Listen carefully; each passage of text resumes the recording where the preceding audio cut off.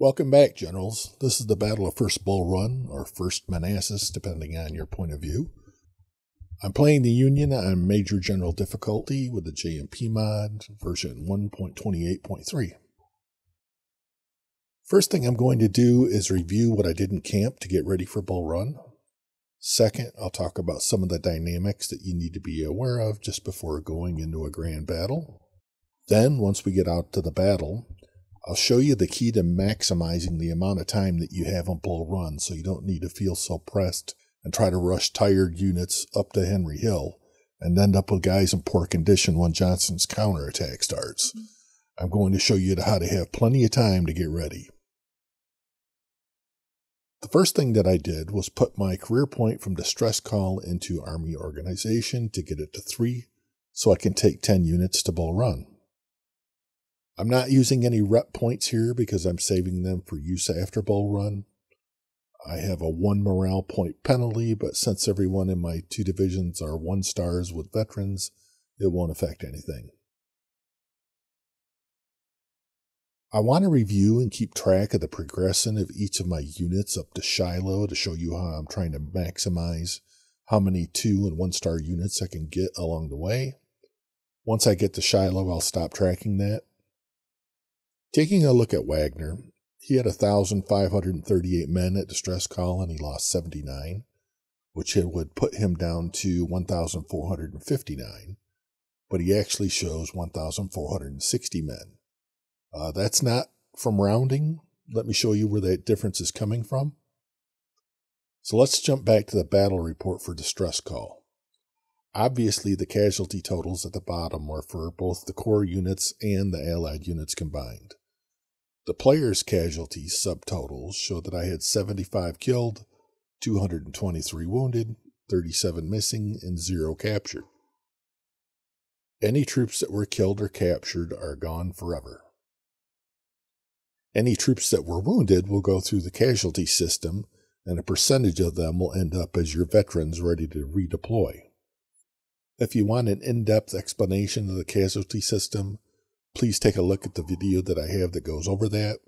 The only change that's been made since that video was created is, originally, once a soldier made it out of the badly wounded pool and into the wounded pool, he wouldn't die.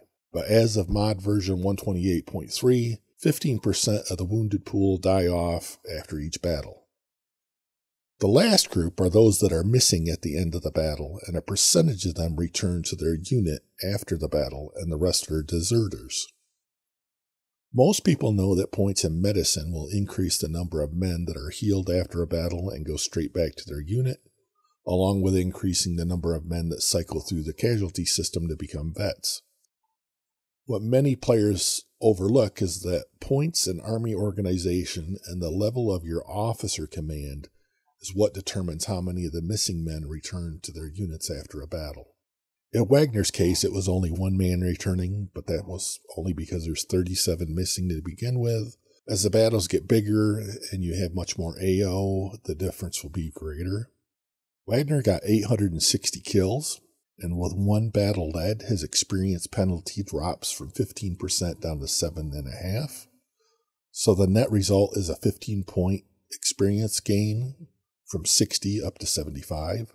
I've not changed anything about this unit, so he's going to Bull Run as is.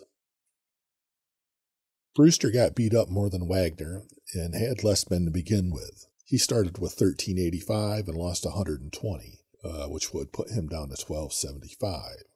He got 560 kills plus the 1 battle lead point. I added vets to get him back up to 1375, so with those changes, that gives him a 17-point unit XP increase from 58 up to 75. Lepian lost 54 men and killed 387. I've not added anything to this unit, just let him bleed down. With his kills and his 1 battle lead point, he jumped 19 XP from 63 to 82. Very similar with Braxton. He lost 73 and killed 360. Again, I haven't added any troops to this unit. With his kills and his 1 battle lead point, that jumped him 18 XP from 59 up to 77. As you may recall, I had 484 of Walton's vets in the vet pool before the stress call. I also got about 30 more vets from the casualty system, giving me just over 500. Some of them were used to make Peabody's Skirmishers unit with just enough XP to get their 1 star. I gave them the Tier 1 perk with the stealth, accuracy, and spotting. I don't want to say the perk's name because the names displayed currently are incorrect in the mod. I know that Pandakraut will have that fixed before 1.28.3 comes out. They're also listed correctly in the most recent test version. So the important thing is that my first skirmisher always gets spotting. Skirmishers are the best spotters in the game with Cav right behind them, but most people go with accuracy perks for their Cav. This unit will eventually be a rapid-fire, high-accuracy unit equipped with Sharp's M1859 rifles with the 140 fire rate.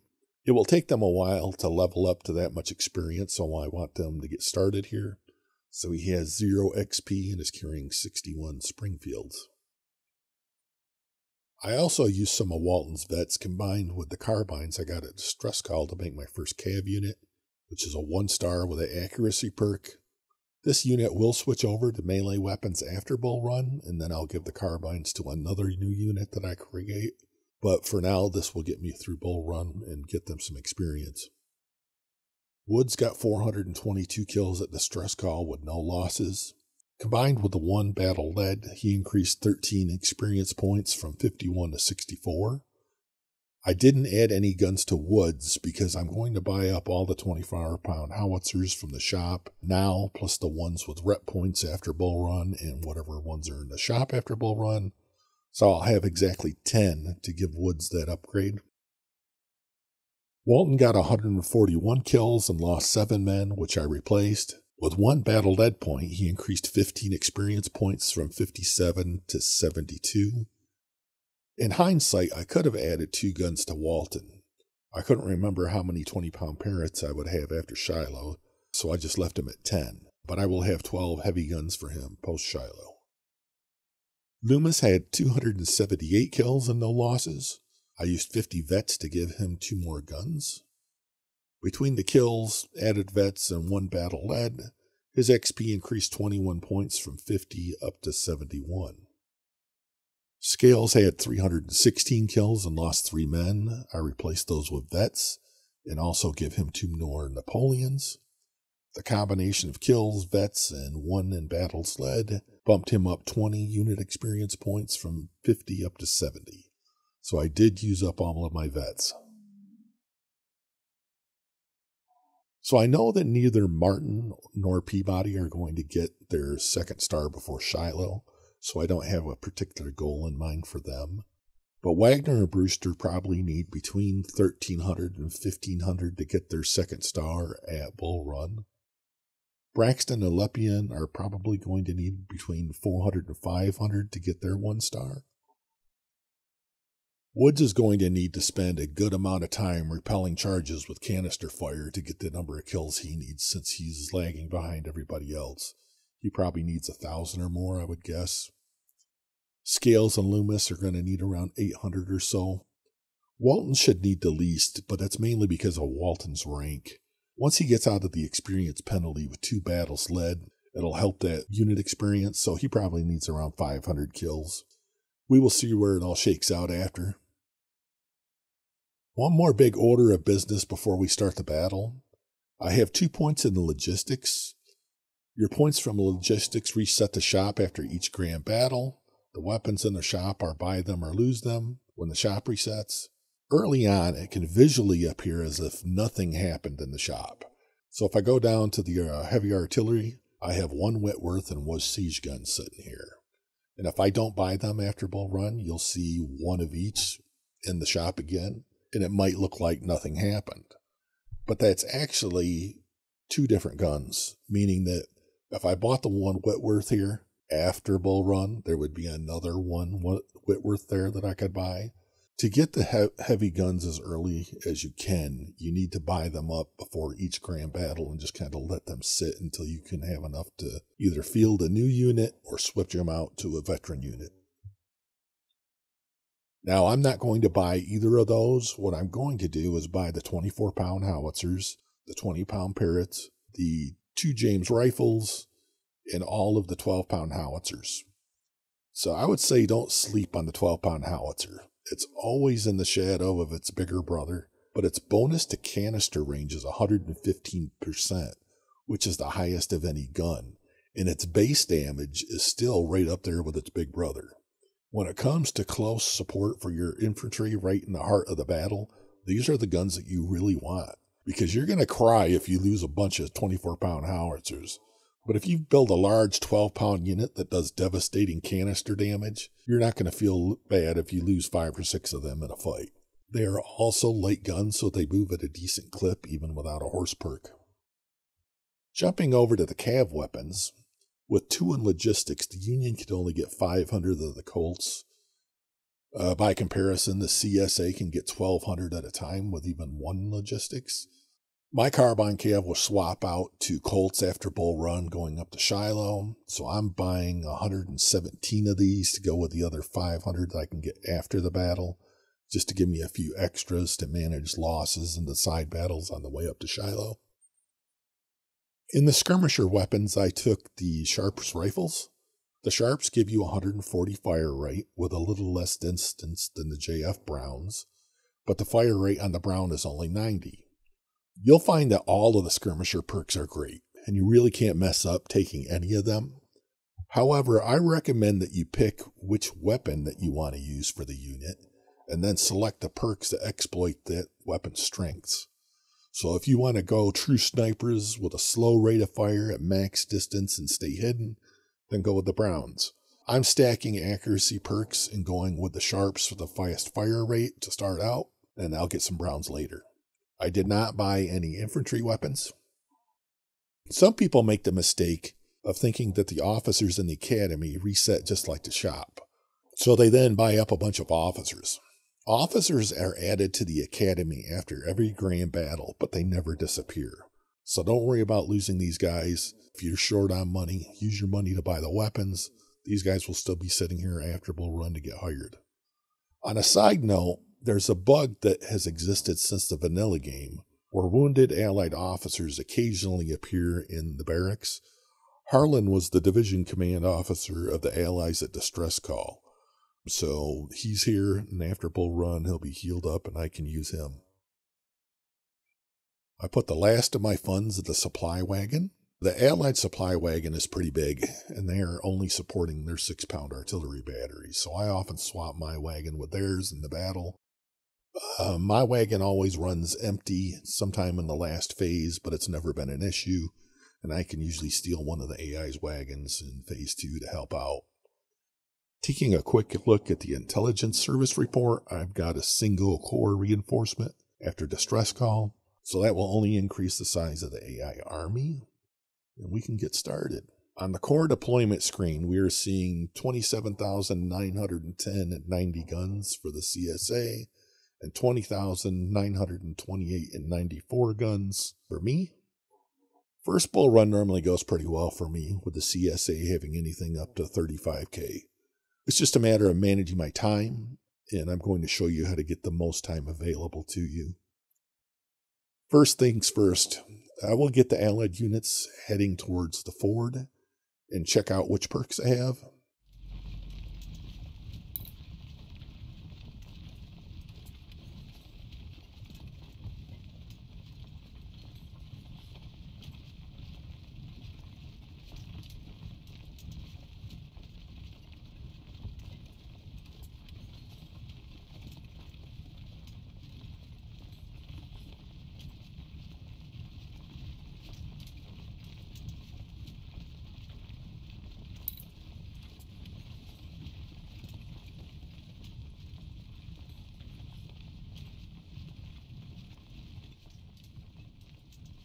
Next, I'll get my units headed towards their starting point.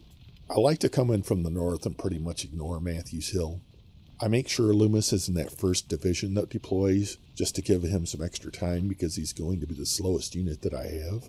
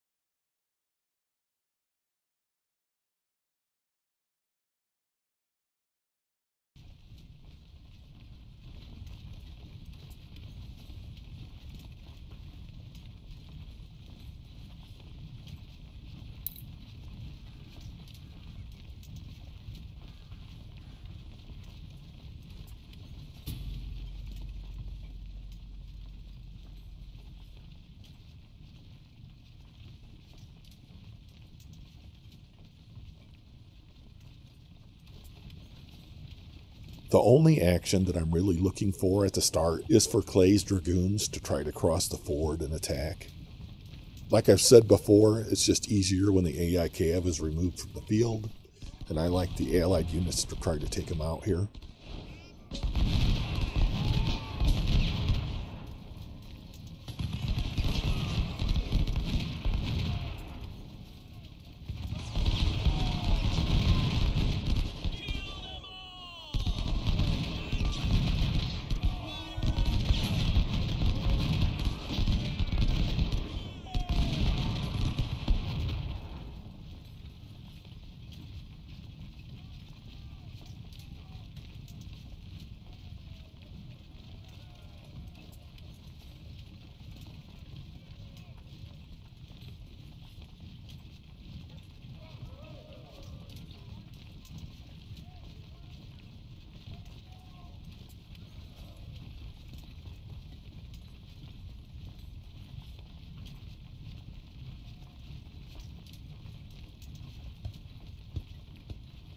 I always send this one detached skirmisher to get a little peek at what's happening on the other side of the bridge.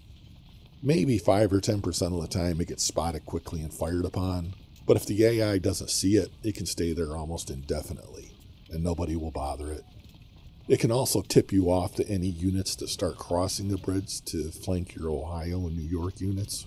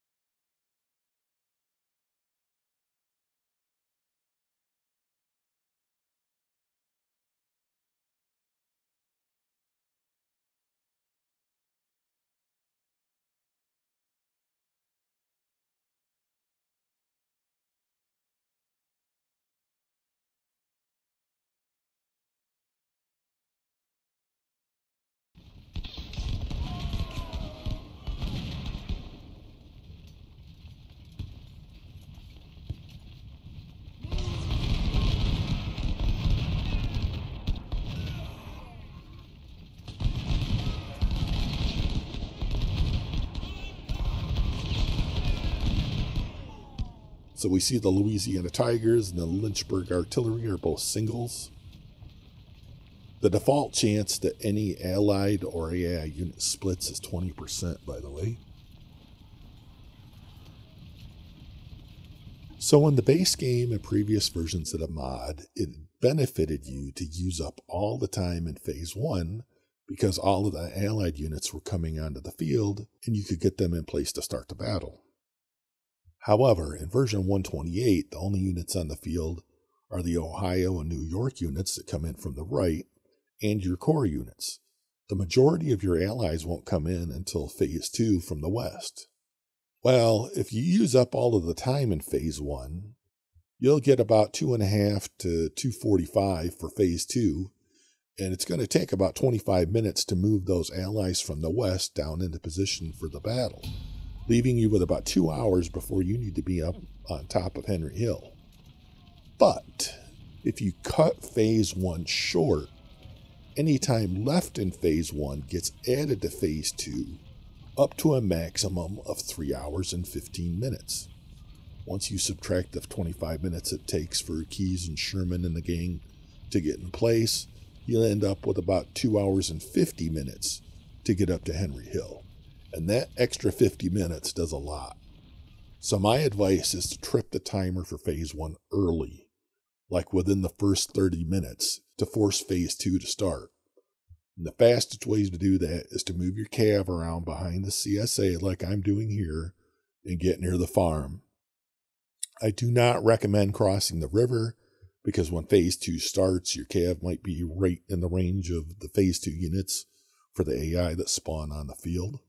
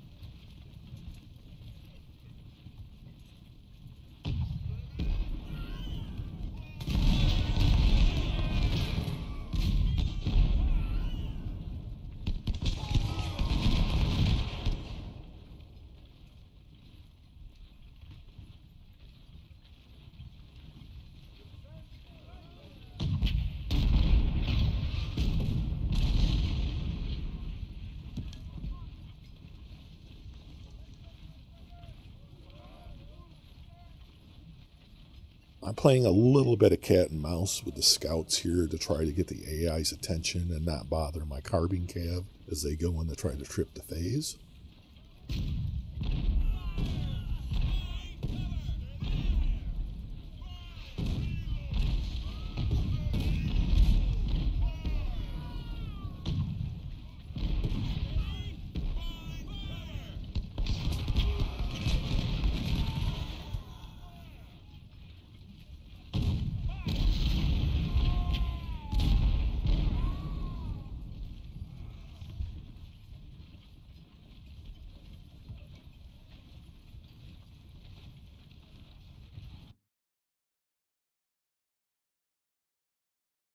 Alright, I tripped the phase.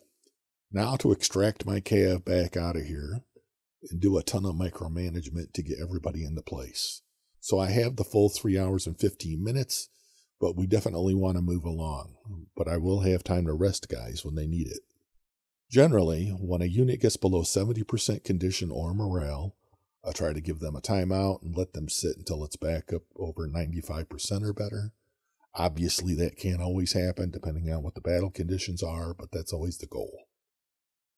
So it looks like I got a split on Howard and Hunt.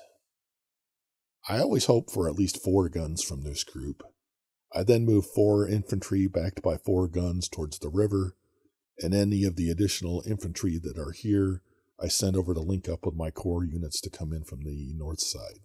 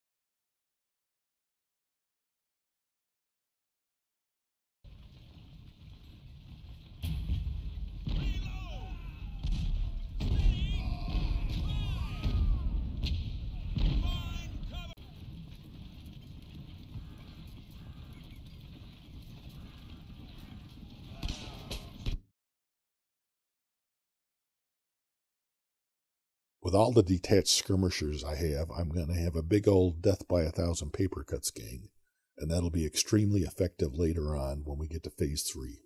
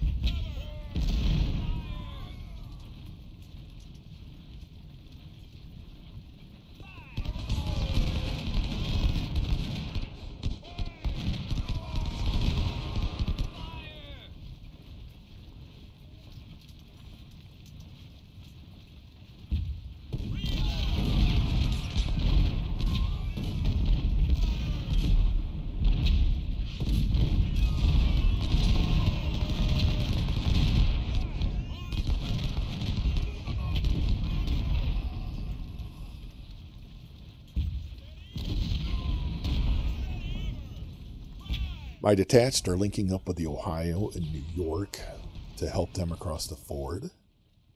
Ideally, my core units and the Cav will take out Bartow's brigades and Pelham's artillery, but it just depends on how the AI plays it.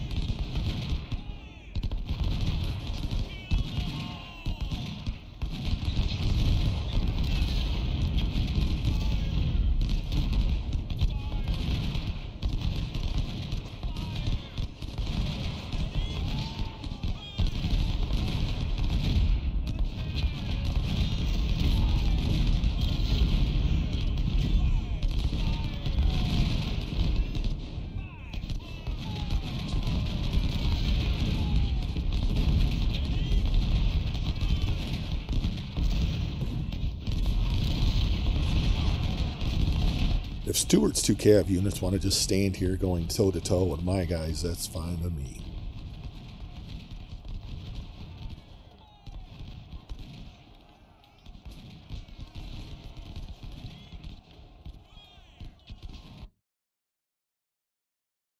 I guess I'm going to have to move my little detached skirmisher scout here up to help out with everything that's going on this side.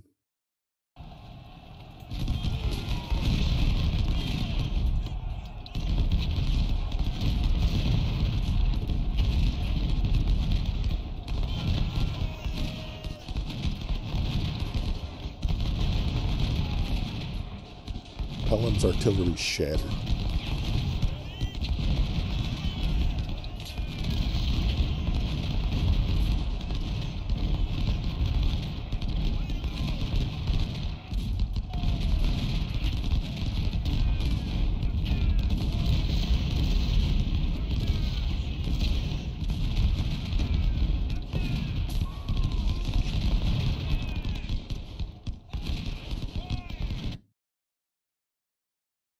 I know some players want to rush to try to catch the AI in the river. However, whomever walks or runs the furthest uses up the most condition. So I'm happy to let him come out a little bit further to me at the beginning, and I'll end up on the river eventually.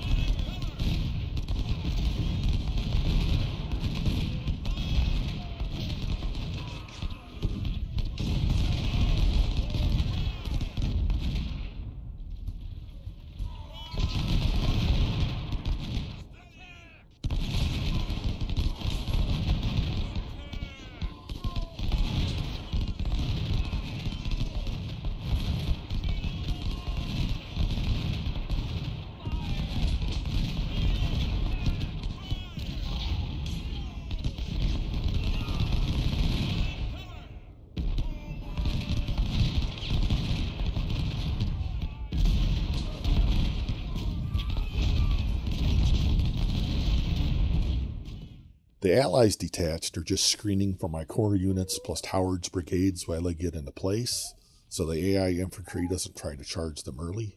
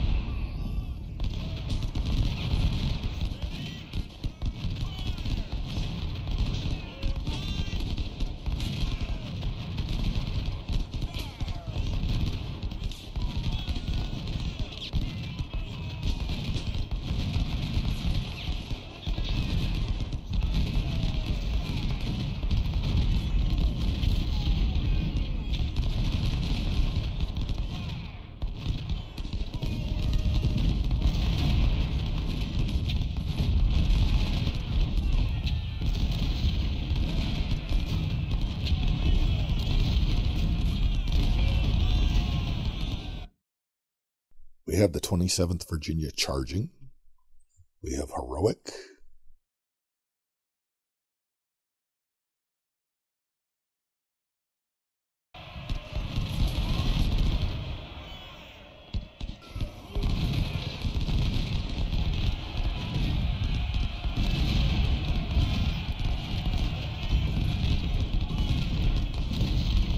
Here.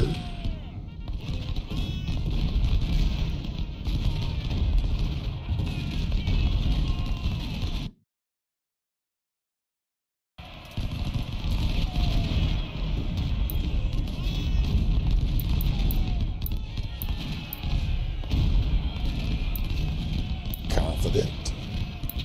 Getting some flanking shots.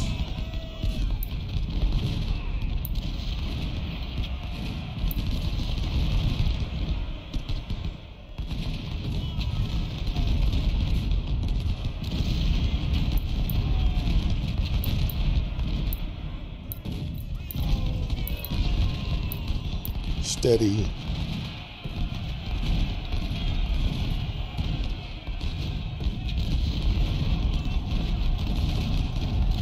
Wavering. Countercharge. Routing. Keys is backing these guys up if there's a charge.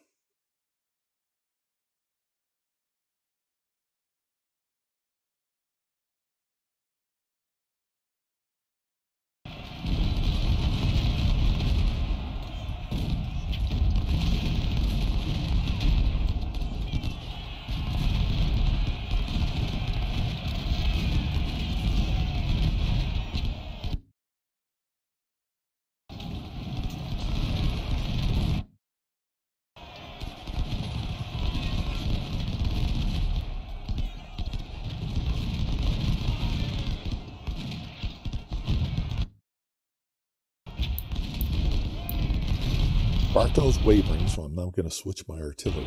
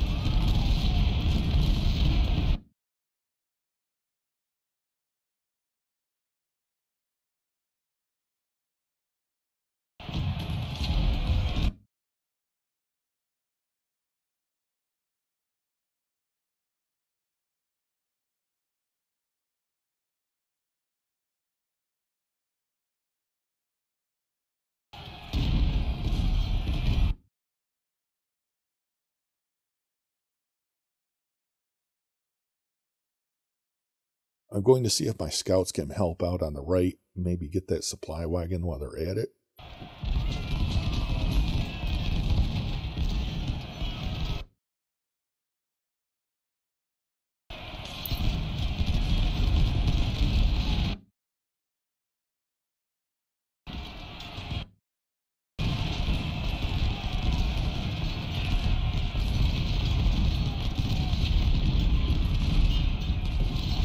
Once a unit is routing or wavering and they're in melee, you can ignore them and start targeting whoever else is available. See, Sherman's probably going to need a break after this fight.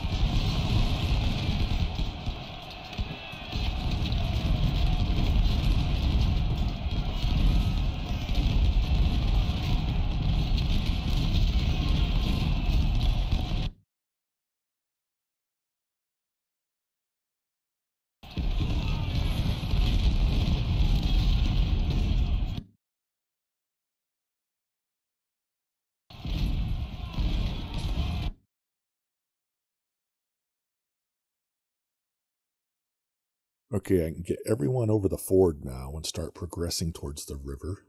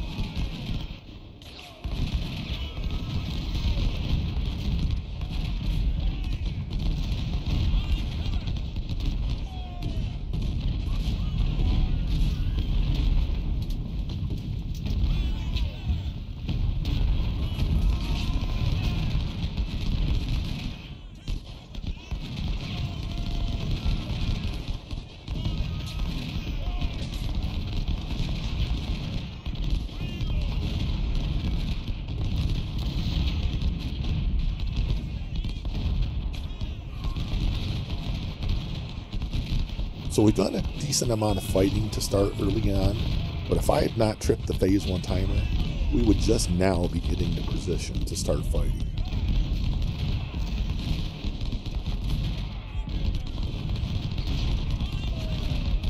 I don't normally cross the bridge with units because they usually go across the ford, but with the way this is playing out, that's probably what I'm going to do here. Sherman, Keyes, Franklin, and Wilcox are all in the right place now. Just need to get their artillery up behind them.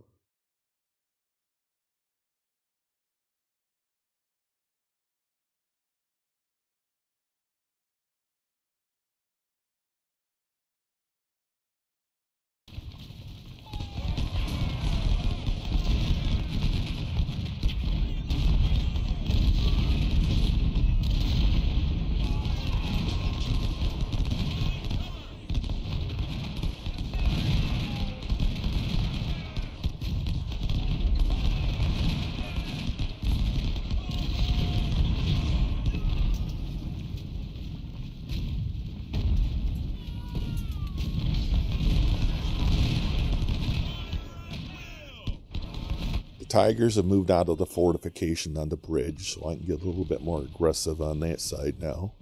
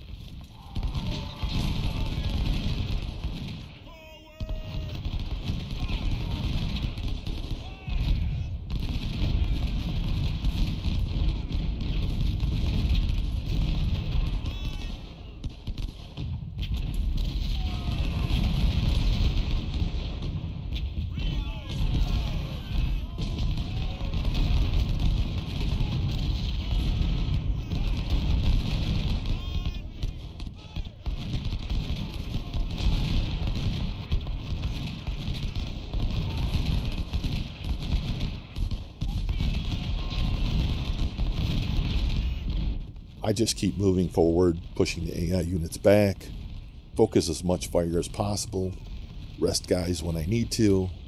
There's just so much going on that I always lose track of somebody, and that's normal. I obviously want my guys to get as much experience as possible, but I don't mindfully start keeping track of their kills until we get to the last phase.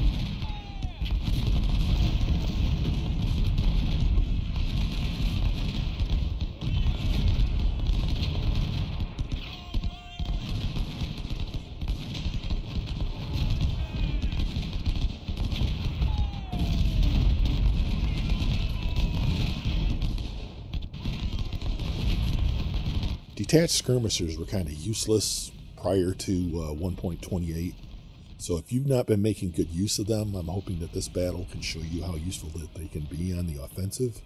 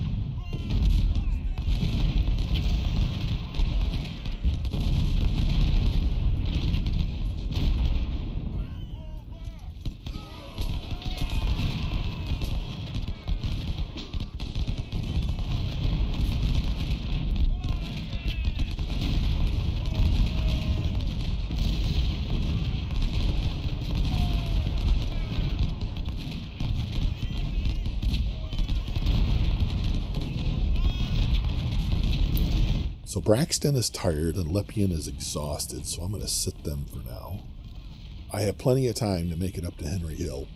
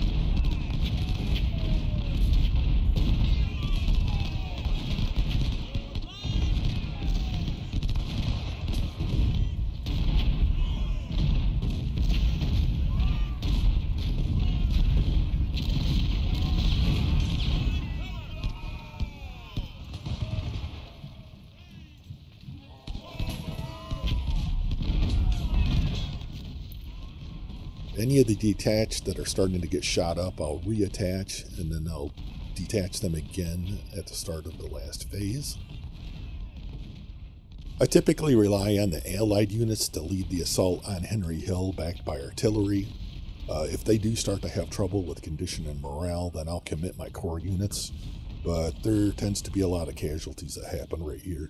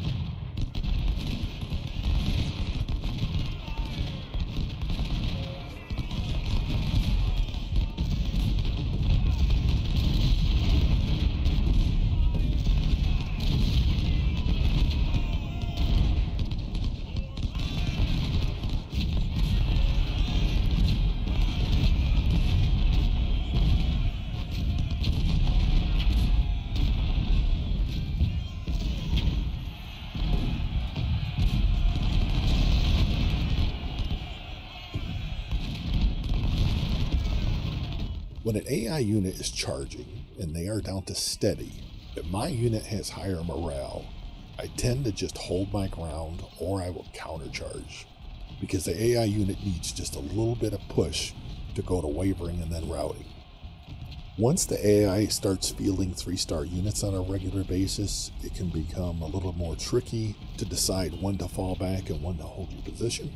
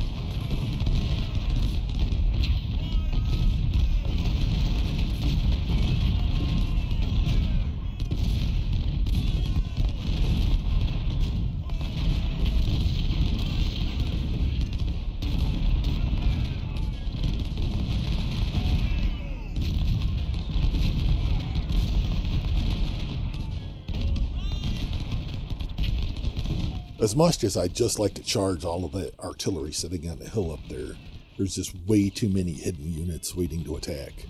I'd lose a ton of men trying to take them out right now. So I just have to accept some losses from the artillery fire at the moment. Once my guys get into place, we can drive them back or eliminate them. It just seems forever to push the unit out of this fortification. When the 4th Carolina leaves the ford as Phase 2 starts, this is usually where they end up.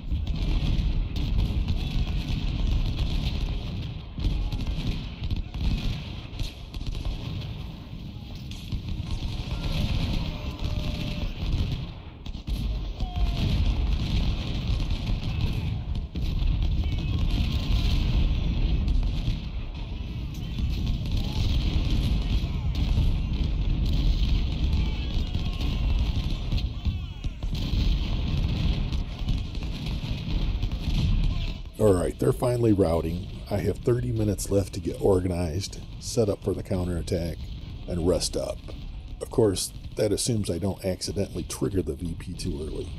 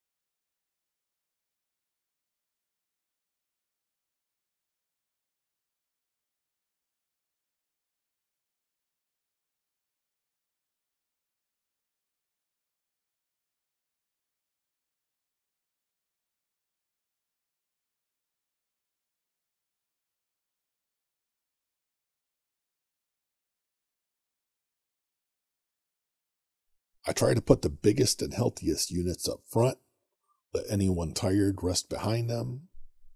I also position my artillery into 3 groups, and I put them on hotkeys so I can quickly focus fire during the counterattack.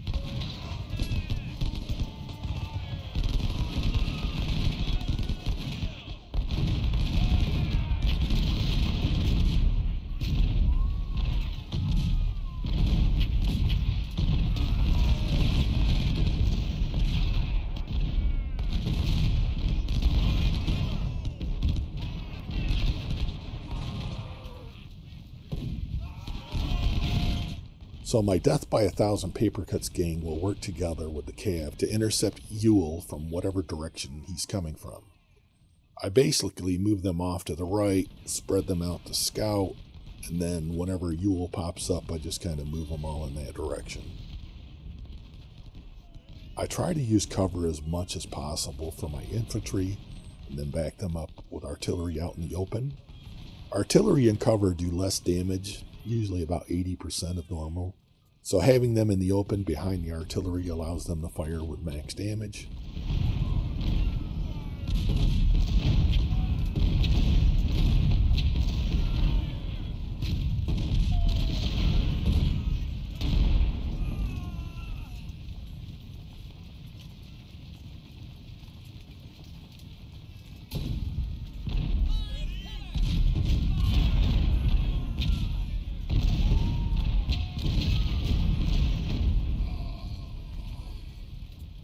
I triggered the VP a little bit early just because I have all my forces up there, but it's no big deal.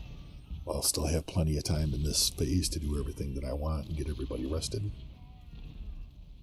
If Ewell comes from the east across the bridge, the 3 detached here will hold him up while my big group moves around the flank.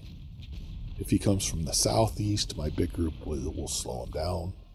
If he comes from the south with everyone else, then my detached will fold in and flank from the right.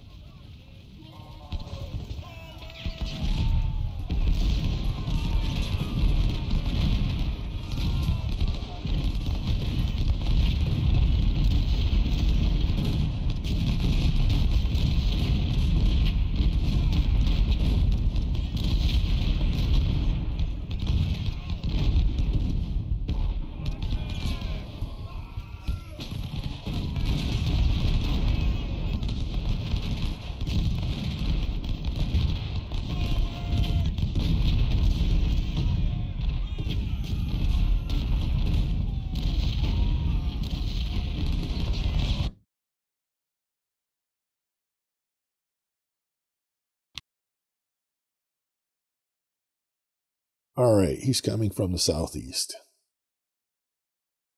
Obviously, the detached don't do a lot of damage per volley, but they still affect the AI unit morale, so a big group of them can rout much larger units when working together.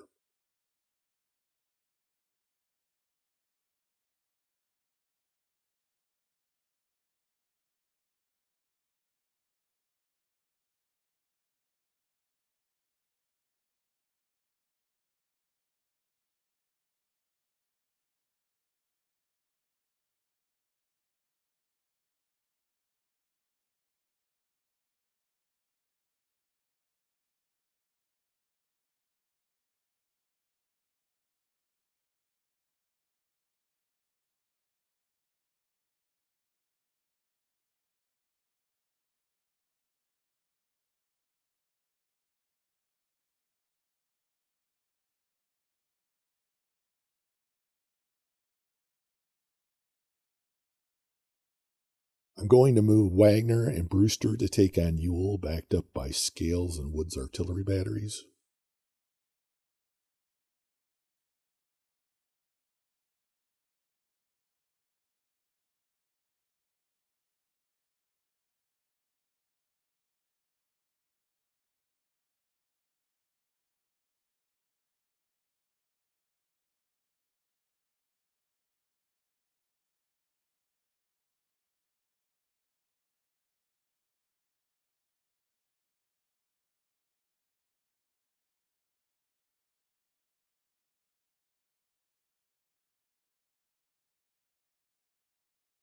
I'll have to reset my artillery hotkeys after moving Scales and Walton off to the side.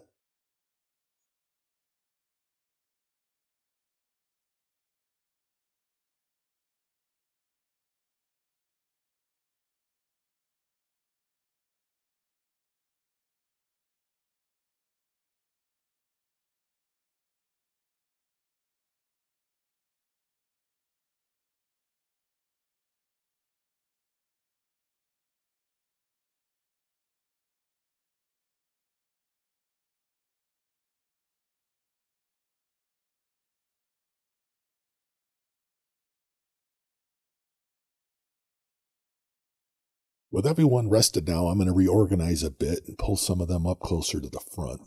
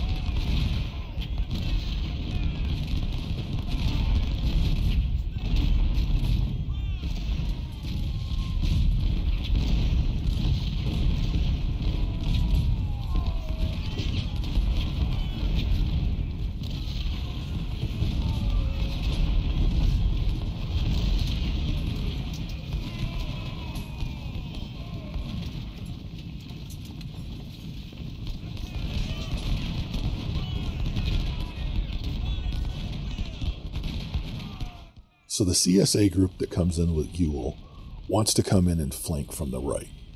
So I'm going to move a bunch of my detached out of the way and kind of open the door to allow him to come up that way. That way I can set up an ambush area.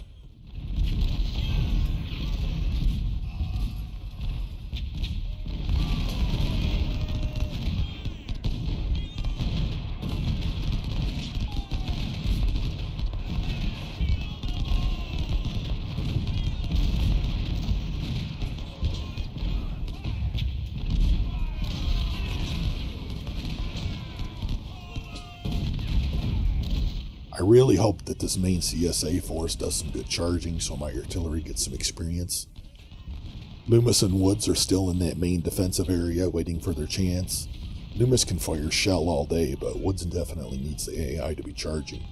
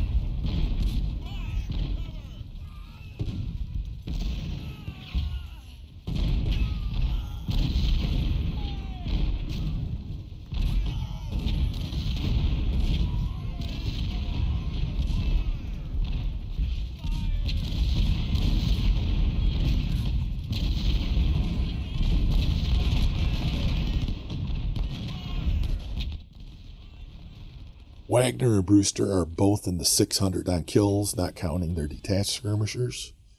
Since they're going to need close to 1,500 here to get their second star, we're going to have to put a lot of work in. Braxton and Lepian should get to their 1 star with around 400.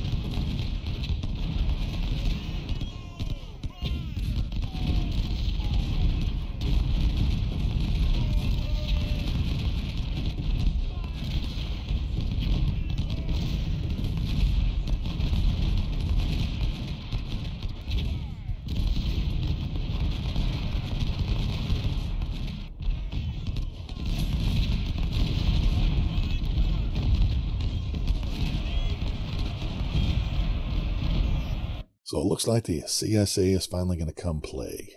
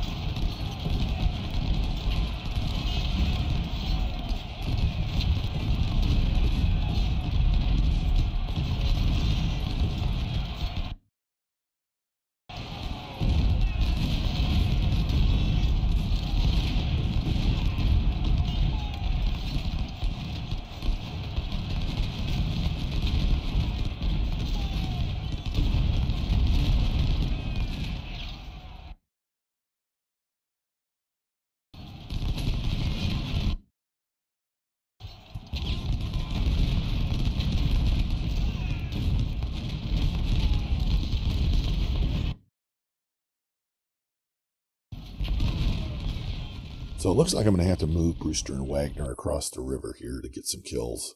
I'll also get my Cav involved. Anybody routing is a meal for the big bad wolf.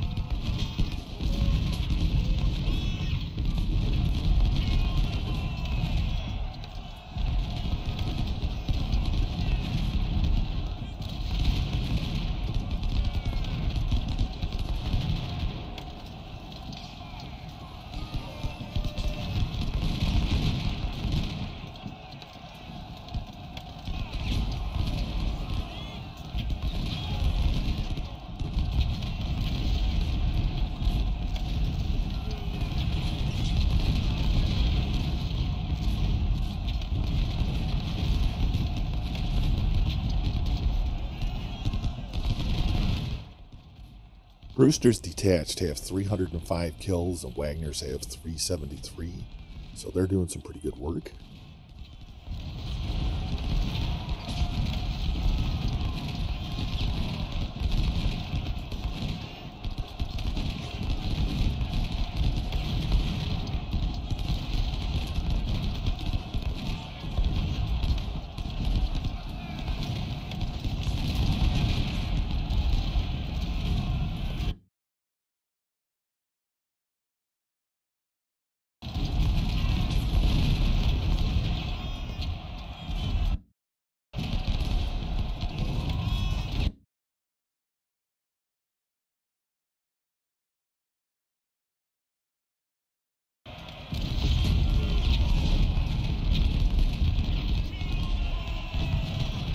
All of these guys here can get set up to start flanking the main force.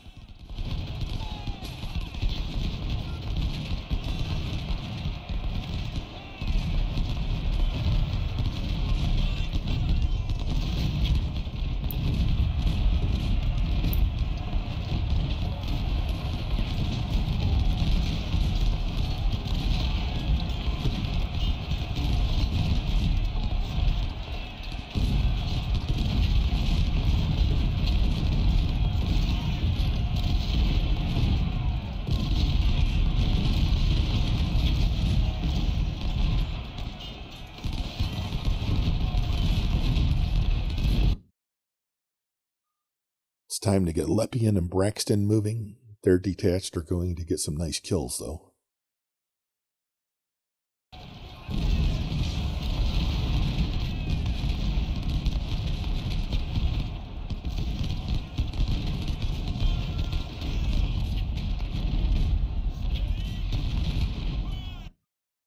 Now I just have my core units firing into Ewell's group so they can maximize their kills, and they'll pull off any of the allied unit detached.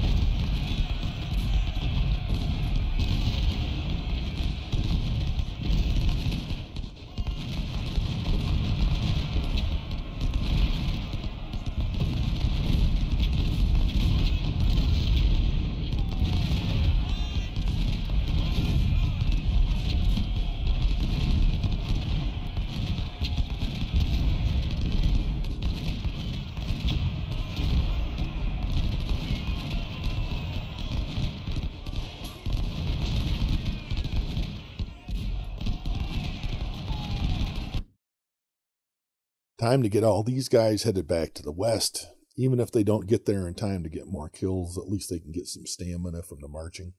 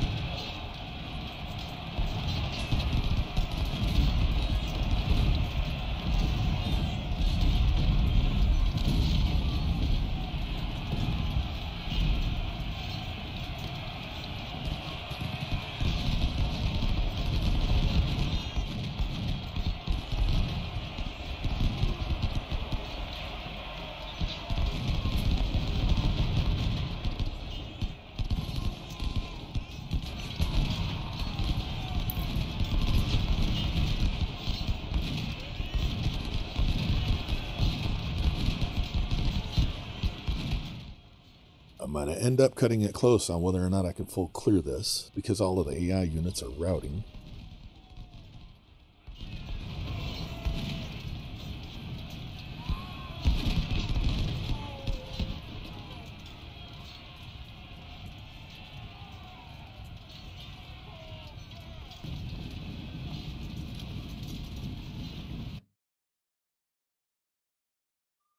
So I lost 86 of my core.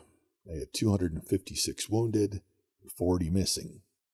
I captured 3,618 of the CSA and had just under 19,000 kills. Brewster and Wagner both got 1,600 kills with minimal losses.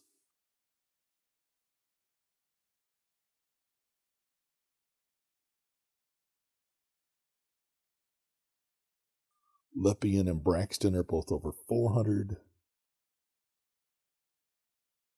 My dedicated skirmisher got almost 800. Loomis, Scales, and Woods are all in the 600 range, and Walton had 300.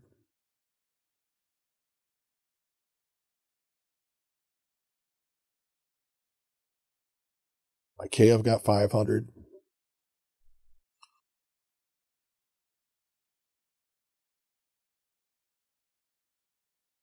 Looks like Wagner made it to General.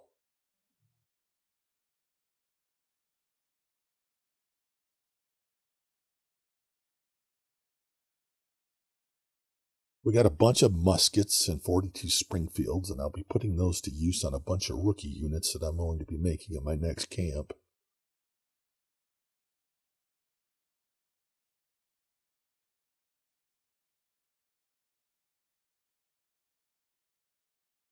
All of my infantry gained a star, along with Walton and Loomis.